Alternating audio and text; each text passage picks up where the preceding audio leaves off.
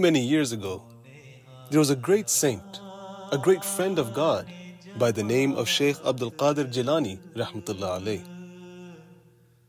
Once when he was younger, he was part of a caravan that was traveling towards Baghdad in Iraq. Now before he left, his mother gave him 40 gold coins for the journey. And she stitched them on the inside of his clothes so that no one else would be able to find them. So as the caravan set off, along the way they were stopped by a group of thieves.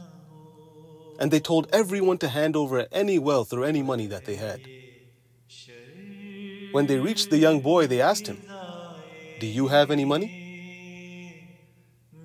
At that moment, the young boy remembered something which his mother had told him.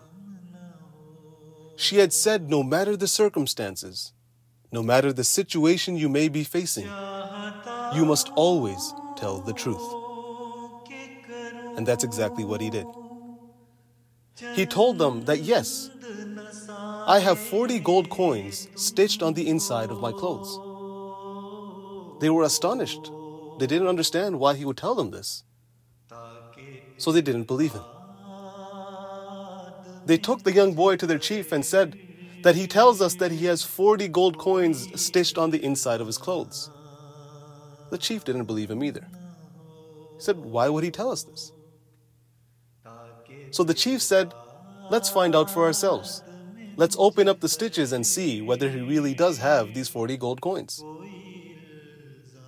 When they opened up the stitches, lo and behold, they found 40 gold coins.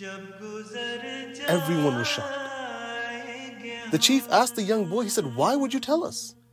Why would you tell us that you have 40 gold coins stitched on the inside of your clothes? Because if you hadn't told us, we would never have found them.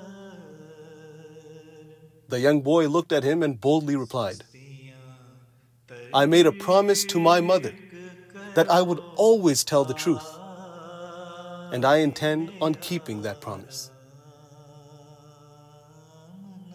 The chief and all his people realized at that moment all the wrong that they had done. Throughout their lives, they had been stealing and causing people harm.